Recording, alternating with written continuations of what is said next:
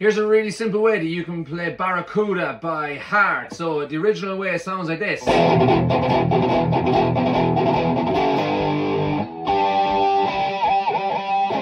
But if you're a beginner and you can't play it up to that standard just yet, this is how you can play it. We're going to start off with a really simple E5 power chord. So that is the open top E string, or bottom E string, whichever your persuasion is. We're going to hold our first finger on the second fret of the A string, which is the second string down from the top, and we're going to do this. So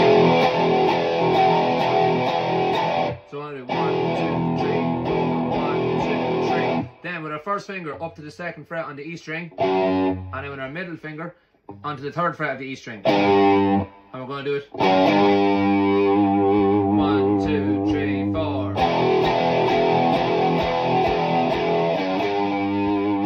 4, 1, 2, 3. I'm throwing a pick scratch just for good measure to make it sound classic.